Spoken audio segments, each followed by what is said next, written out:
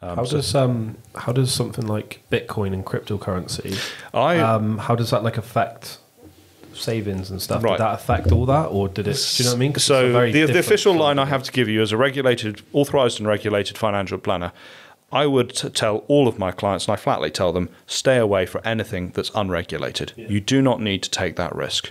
And also, I have a personal view, obviously, on Bitcoin and crypto and all the rest of it that I can give you.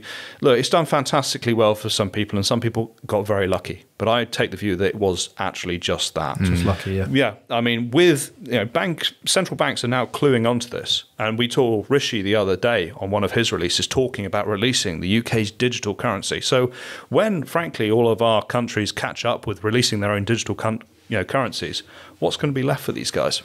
Yeah. And what are you going to be able to buy for it? I can't go down and buy my family milk, sugar, bread, all the things we might need for our day-to-day living. You can't actually use that stuff.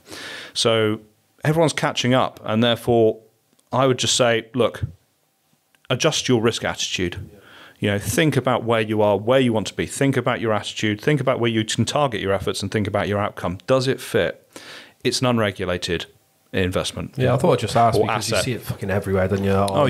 Invest in crypto, invest in Bitcoin. This is the danger of the world we live in, isn't it? That's what I was going to say. Like, how does from a professional seeing it, who deals with money all the time, what was your view on it? Well, that was all these Instagram people shoving it down our throats on social media. We are bombarded by this stuff every day, and it's very dangerous because people will always seek the easy option. And they see it as the easy option, but it's very dangerous. You need to maintain your discipline and think, actually, is my attitude right here?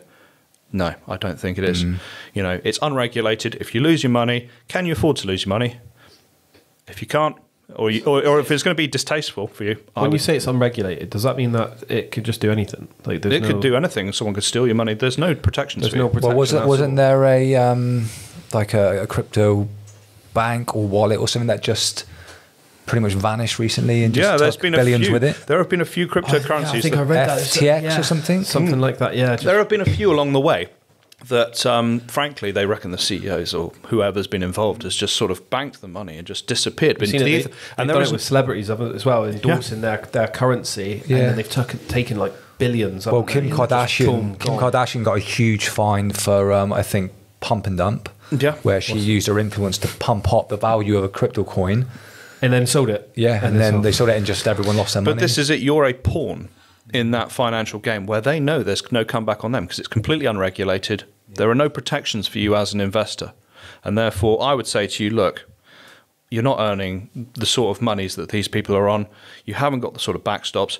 Be sensible, adjust your goals, adjust your outcomes, and focus on those. Because it's like our grandparents' generation. If they couldn't afford something, they didn't do it. My granddad always says that. Yeah, he's always like, if you can't afford something, boy, cut your cloth. I'm like, yeah, exactly. It's the old lessons, and that's what people have forgotten in a world where we want instant gratification and we search for it so hard that it damages our mental health, and then it damages our health, and it has that knock-on effect. Yeah, and that's what we see from the professional side, and we just say to people, look, let's get back to the core. What are you really focusing on, and for an outcome here? Let's build from that. Yeah, it's a mad one. I think the crypto stuff. But I think Logan Paul was the same, wasn't he? Did the Crypto Zoo? Have you heard of that fucking bollocks? Yeah, fucking. It's NFTs and all that shit, and nonsense. it just seems the like a next scam, the next fad, but you've got no comeback. Yeah.